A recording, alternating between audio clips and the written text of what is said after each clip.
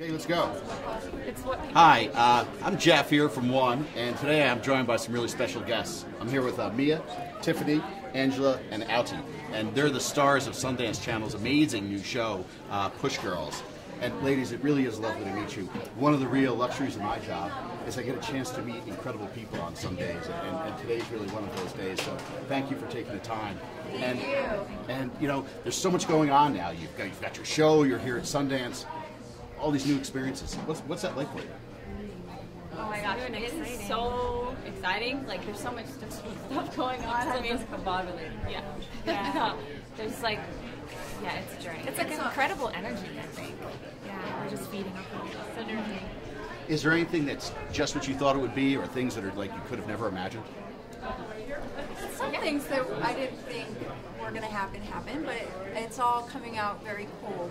This is an honor to have such a platform in this magnitude that we can reach out to so many people and, you know, change the stereotype, you know, the way people think. Better the perception. You know, that idea of a platform is really a great one. You know, at One, what we do is we bring together millions of people. We say, we're not asking for your money, we're asking for your voice. And one of the things I'm amazed by is how powerful those voices are together. We've achieved things like 46 million more kids in school, or millions of kids' lives saved by vaccines that otherwise wouldn't get them. So One's really about the collective power of voices.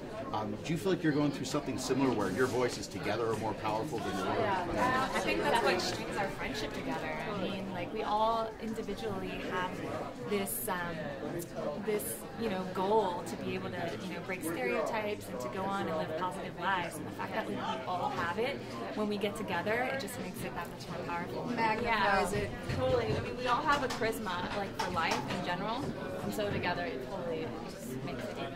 The common denominator is not our wheelchairs, it's our spirit.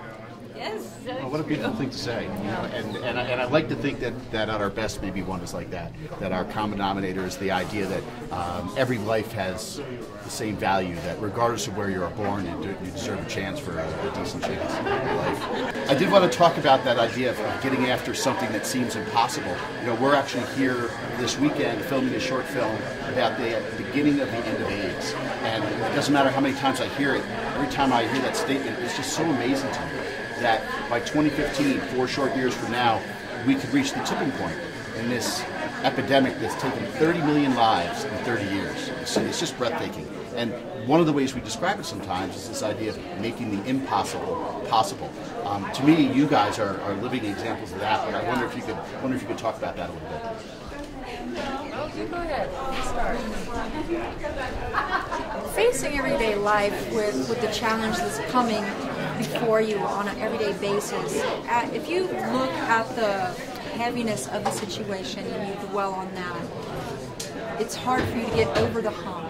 But if you look to the brighter side of life, of being able to overcome these things and go over that hump, like it's just a little hill to go over, and there's sunshine on the other side, then we'll all be able to embrace each other. And this comes close home to me because I've lost some loved ones to AIDS, and I so look forward to the end of it, and I'm embracing it.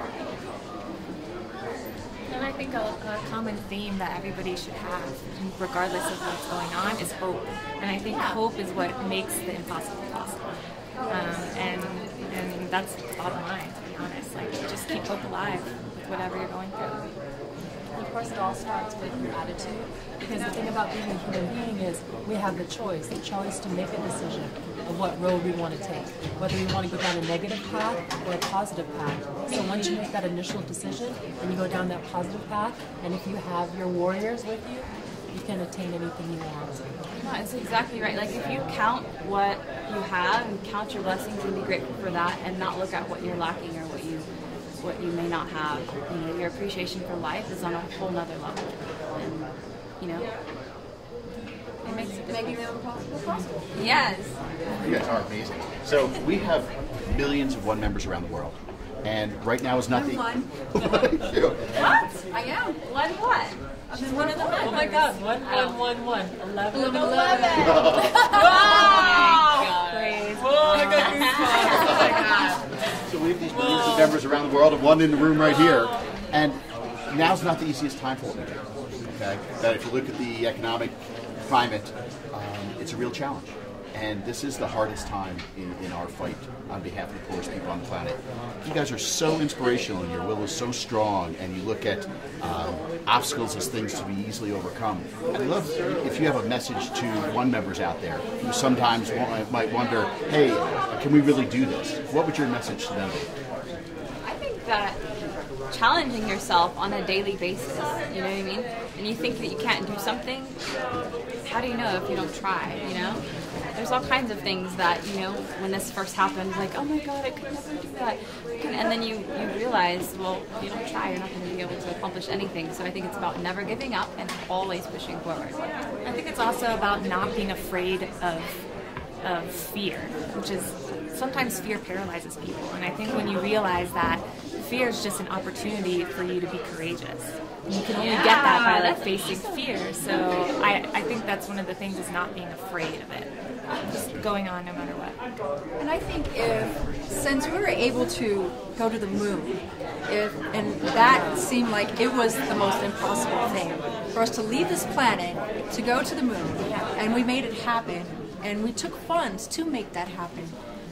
To save this planet, we're thinking about, like, you know, going out into space and building these space homes and things.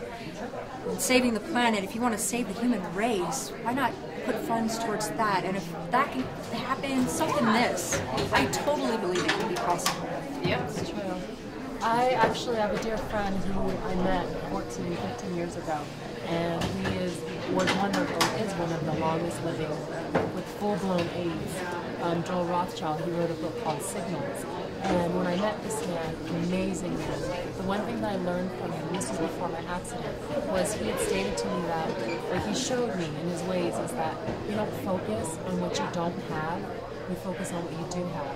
And you embrace that and you're grateful for that. And then you can just go forward in any direction that you want. Ladies, thank you so much for your time. It's an inspiration to me, and I can only hope that the people watching this are getting a fraction of the feeling that's in the room right now, because it really is beautiful. Check us out on Facebook.com/one, and I'll also put the plug in. Make sure to watch Push Girls and Sundance Channel starting in March. April. Starting in April. I wanted it so much, I put that in. Thanks, everybody. Thanks. Thank you.